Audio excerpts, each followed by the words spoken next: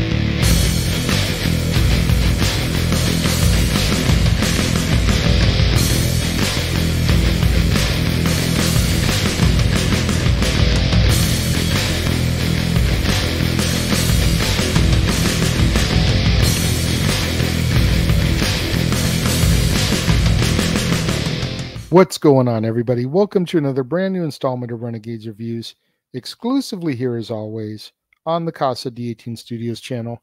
I, of course, am your host, the Renegade JJ Williams, and it's time to start a brand new theme here on the Casa D18 Studios channel. We're going to be doing Back to School Month. When I was younger, September was always when we would go back to school, so this September, I am doing movies that have to do with school in some way, shape, or form. The school plays a part in the story. And we are kicking things off with Back to School, starring Rodney Dangerfield, Sally Kellerman, Keith Gordon, Robert Downey Jr., Sam Kinison, Adrienne Barbeau, William Zabka, Ned Beatty, Jason Hervey, and a cameo by Oingo Boingo. What's going on, everybody? Thank you for joining me here once again for another brand new installment of Renegades Reviews. And like I said during the introduction, we're starting a brand new month, brand new theme here on the Casa D18 Studios channel and Renegades Reviews. It's Back to School Month. When I was younger, we would basically start school the day after Labor Day, and we'd go to about the week before Father's Day. That was our school year. So September this month, we're doing all kinds of movies that have to do with school. We've got Rodney Dangerfield going back to college, going back to school here. We're going to take a look at some movies taking place in the inner city schools, like Dangerous Minds, The Substitute. We've got some of the Brat Pack movies. We've got A Day in Detention from The Breakfast Club. We got Ferris Bueller taking a day off of school. We've got so much cool stuff coming up this month. And what better way to kick off Back to School Month than with Rodney Dangerfield and Back to School.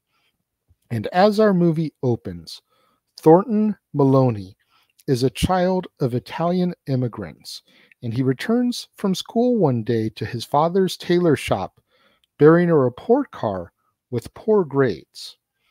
Now, Thornton's ambition is to go into his father's line of work, but his father warns him that if a man has no education, he's got nothing. As the decades pass, Thornton changes his last name from Maloney to Mellon and ends up becoming a self-made corporate giant with a successful chain of plus-sized clothing stores, as well as numerous other business ventures. Feeling dejected, though, when his college student son, Jason, cancels a visit with him, Thornton then returns home to a party being hosted by his wife, Vanessa.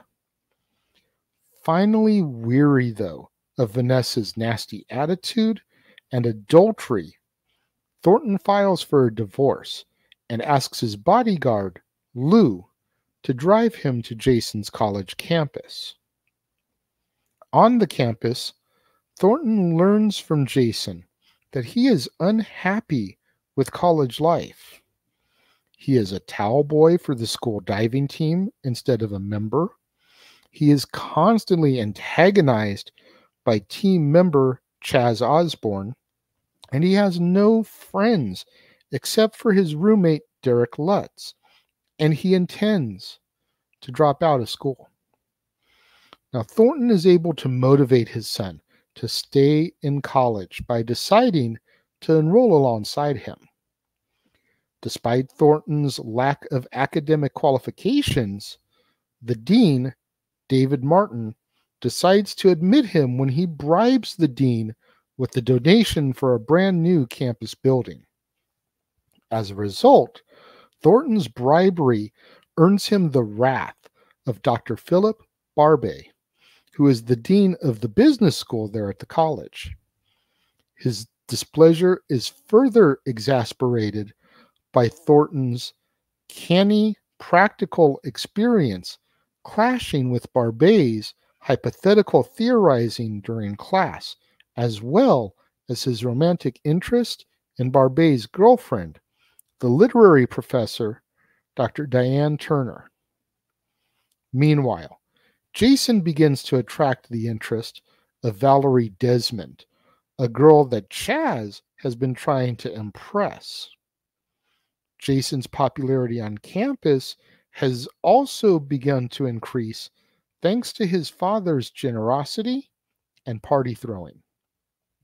Jason even earns a spot on the diving team as well after Thornton, who is a former diver himself, convinces the diving coach to reconsider Jason. As a student, even though Diane is inspiring a deeper appreciation of literature, Thornton prefers partying to studying. Thornton even goes as far as to hire a team of professionals to complete his assignments, including author Kurt Vonnegut, to write a paper on Vonnegut himself for his literature class. Much to Thornton's surprise, though, Diane gives the paper a failing grade for obviously not being his own work, and she becomes disillusioned by his partying behavior. Jason is also upset with Thornton for trivializing education while mistakenly believing that Thornton bribed the diving coach into accepting him onto the team. In addition to all of that, Dr. Barbet accuses Thornton, in the presence of Dean Martin, of academic fraud and challenges Thornton to pass an oral examination given by all of his professors, with Thornton to face expulsion if he fails any part of it. Believing that he has absolutely no chance of passing, Thornton packs up and he prepares to leave. But Jason stops his dad and successfully encourages him to stay and prepare for the challenge ahead. With limited time to prepare, Thornton crams for the examination with the help from Jason, Derek, Lou, and Diane. And when the big day comes, Barbet begins the examination by trying to intimidate Thornton with a single 27-part question. Nevertheless, Thornton is able to answer every part, although the effort was so much that he wants to forfeit the rest of the exam. But Diane inspires him to finish the examination, and he does.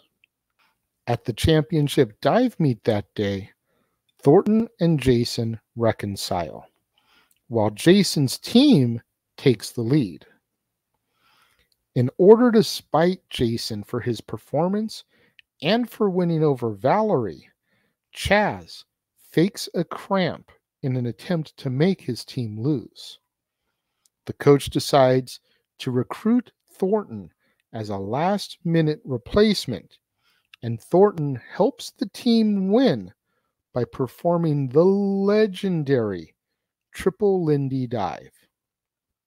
Afterwards, Thornton learns from Diane that he passed the examination with all D's and a single A, which Diane gave to him.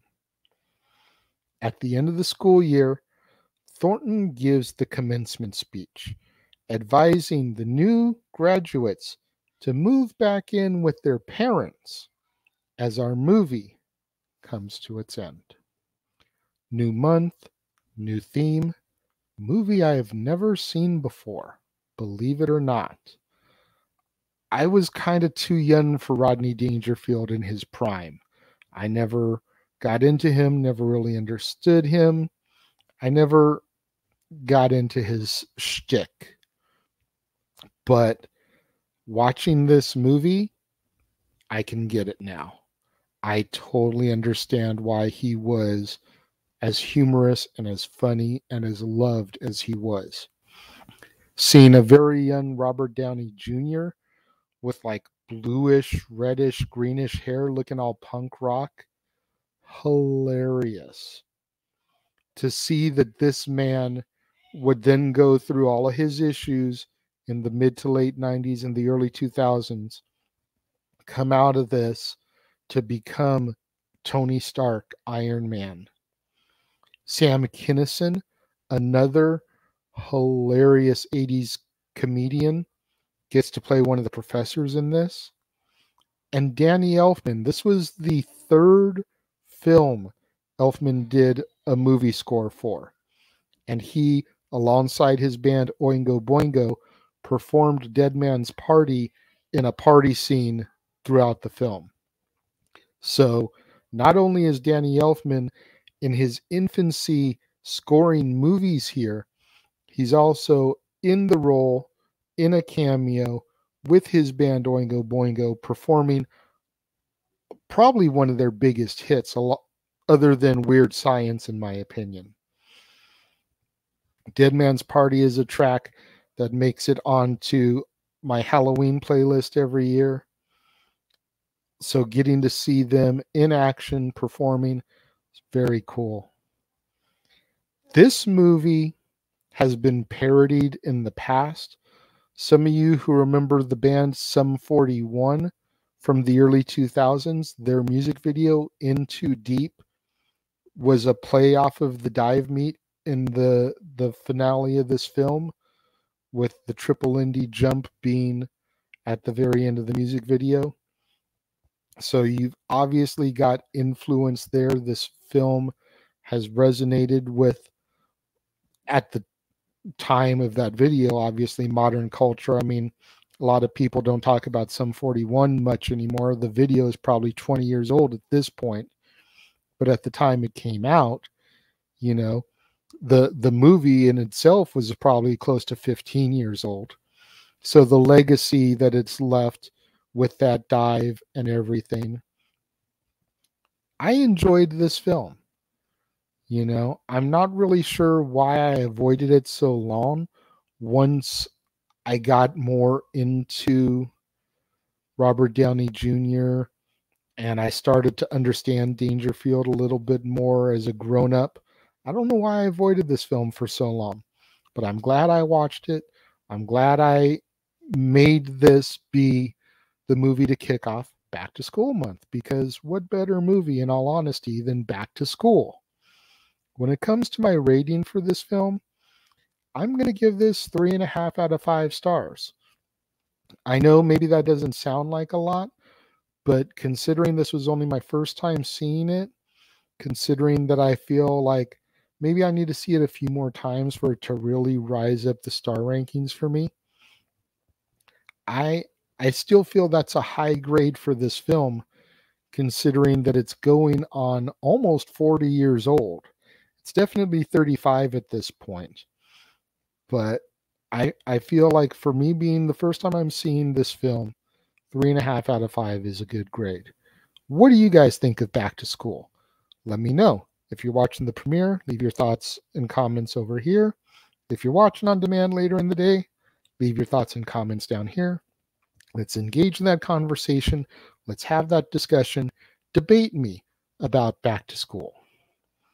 Make sure you guys tune in tomorrow, right here to the Casa D18 Studios channel, for another brand new installment of Renegades Reviews. And it's new release Saturday. We're going to be taking a look at Secret Headquarters, starring Owen Wilson, Walker Scobell, Keith L. Williams, Michael Pena, Jesse Williams, Charles Melton, Abby James Witherspoon, DK Metcalf, and others. You're not going to want to miss out on any of that content right here on the Casa D18 Studios channel, right here on an all-new installment of Renegades Reviews.